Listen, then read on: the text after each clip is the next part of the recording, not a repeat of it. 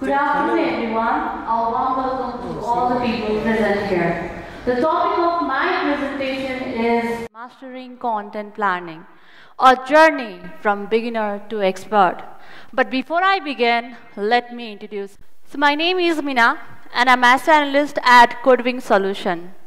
I've been in the digital marketing industry for over 6 years. And within these 6 years, I've got an opportunity to work with some amazing content writers.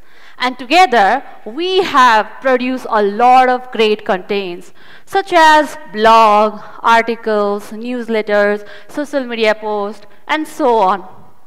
But in the early days of my career, I actually didn't enjoy working with content. I thought it was boring, repetitive.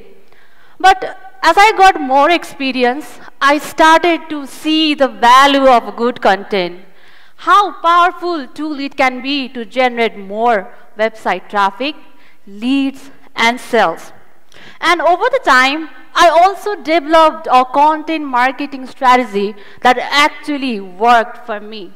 So in today's presentation, I'll be sharing my journey with you. I'll talk about the challenges that I've faced, the lesson that I've learned, and the success that I've achieved. And I hope my journey will inspire you and help you in your own content planning. So let's begin. For the people who is wondering, what is content marketing? It's a process of planning, creating, distributing, sharing content. And these content can be blogs, newsletters, emails, podcasts, infographics, videos, and so on. Now, how the people or the organizations use different strategies to produce a high-quality content is a content marketing strategy. Content marketing strategy varies a lot. It depends upon the working style of the people or the goal set by the organization. Basically, business owners adapt such strategy to attract, engage, convert, and retain their customer. When I started out as a content planner, my planning process was quite simple. I followed 4-step process: ideation, research, creation, and optimization. The first step of my process was to brainstorm content ideas. I would think about the topics that my audience would be interested in. Then I would come up with a list of potential content ideas. And the next step was to do the in-depth research to gather the relevant information. And once I have all the information that I needed, I would assign the content to my team. That is content writers. And finally, I would also ensure that the content is of high quality and also optimized for the search engine.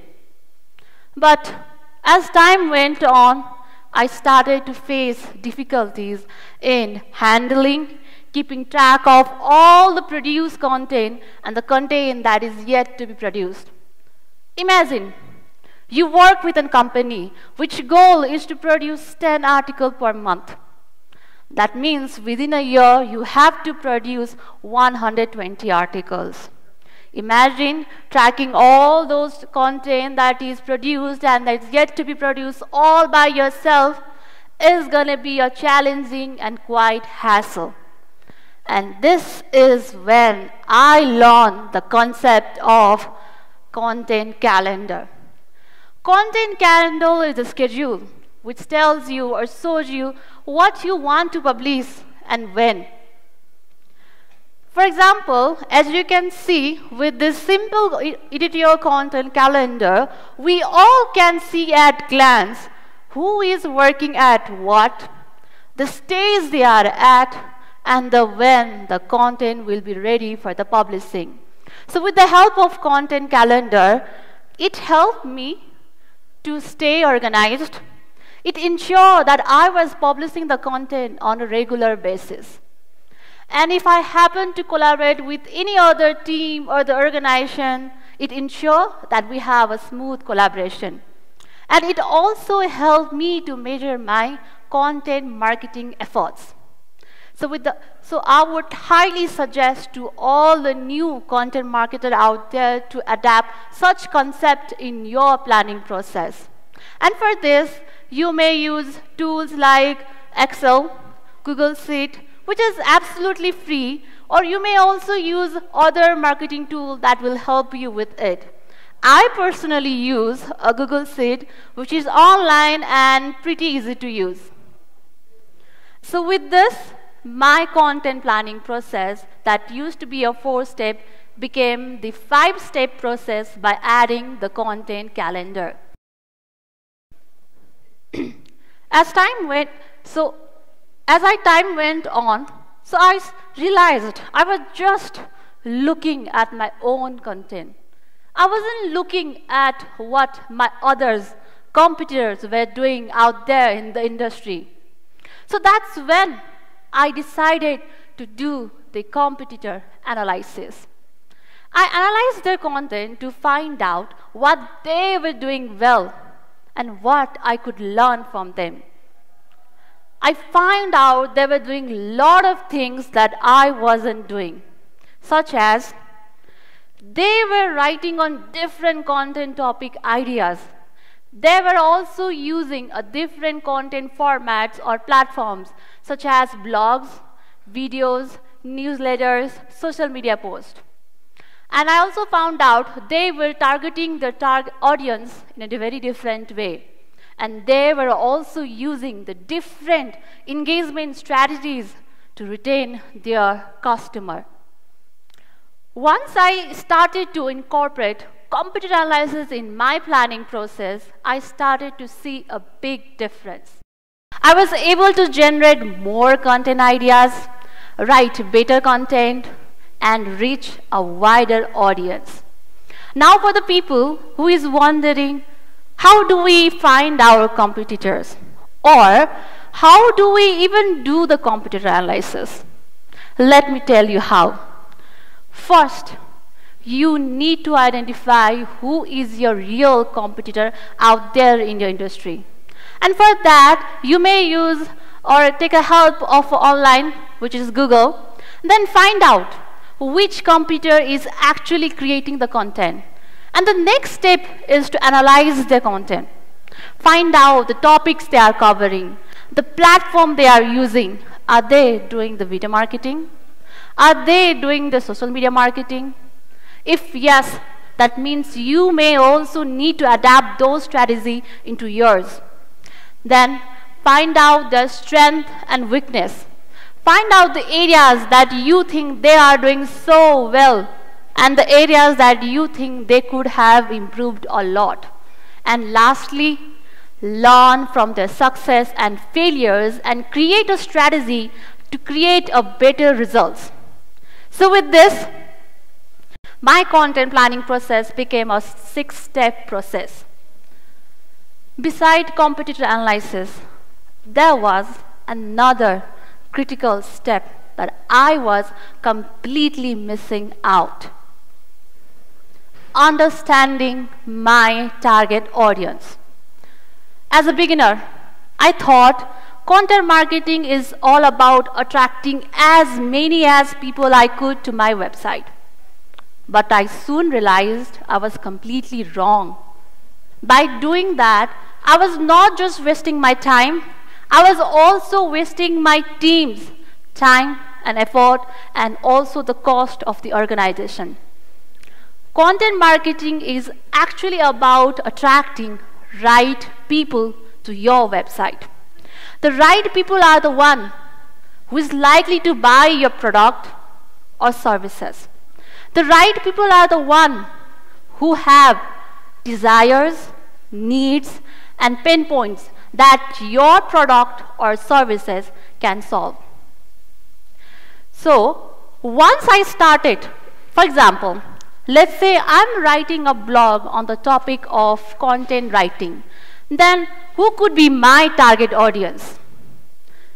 It could be a male or female. It could be a people located anywhere around the world. It could be a people or the organization.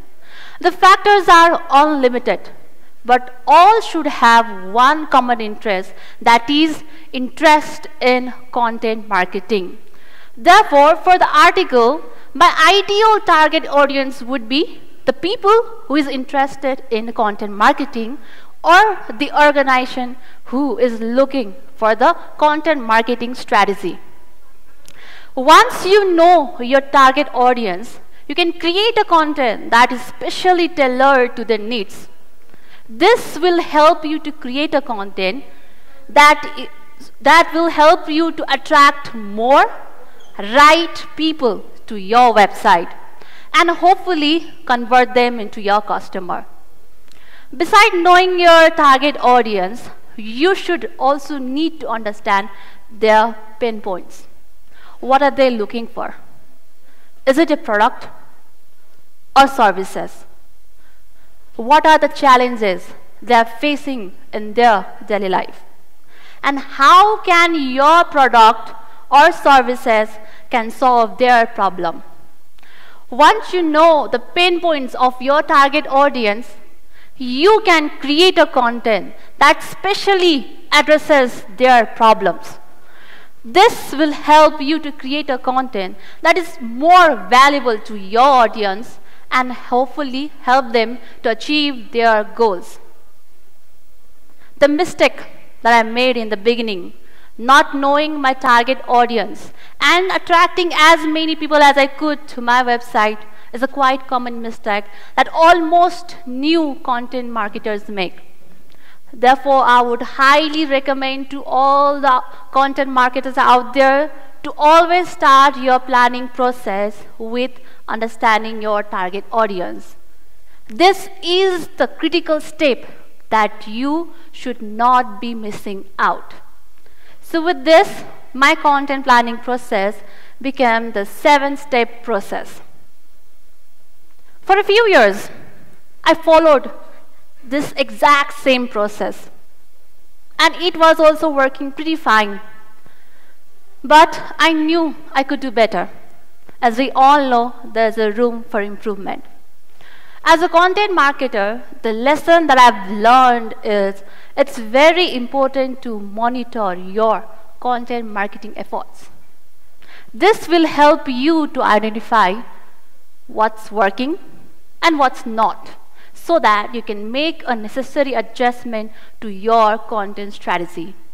And for this, I rely on KPIs, key performance indicators. KPIs are the specific metrics that you track to measure the performance of your content.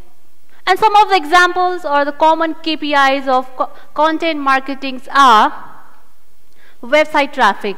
Now, these traffic can be a direct, referral, or organic. Engagement metrics like average time on page, page views, bounce rate. Engagement metrics like number of leads or number of sales. By tracking these KPIs, you can get clear pictures of how well your content is performing and the areas that you could improve. And by continuously monitoring and analyzing these KPIs, you can iterate and optimize your content strategy. Now, before you start tracking these KPIs, let me share some of the tips that I have learned so far. First, not every KPI is right for you or for your business. It's very important to understand the goal of your company. What does your company wants to achieve with your content marketing? Is it to create a brand awareness? Is it to generate more leads?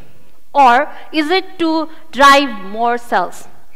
Based on that, track only those KPIs that is very essential and right for you or for your business.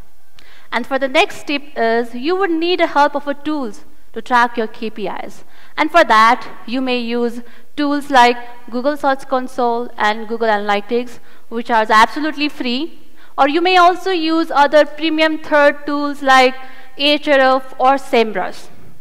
And the next tip is monitoring your content marketing effort is not a one-time process. You need to monitor your strategy or your content time and again And based on that, you need to make a necessary adjustment to your content as well as to your strategy. As I'm speaking of updating the content, the next tip that I would like to share that you could add in your content planning process is updating your content or content repurposing. This is another lesson that I've learned as a content marketer. Even the best content can be improved. No matter how well you have done the keyword research, how well your content is written, it's not always possible to get success at the first attempt, as there is always a room for improvement. So it's very important to monitor your KPIs, and based on that, you need to make a necessary adjustment to your content as well as strategy. So my final planning process steps looks this, the 8-step process. So let's recap everything that I've covered so far, but with an example. Let's say you work with a company that sells a software for a small business owner. Let's get more specific. You work with a company that sells a travel booking plugin for the travel agencies.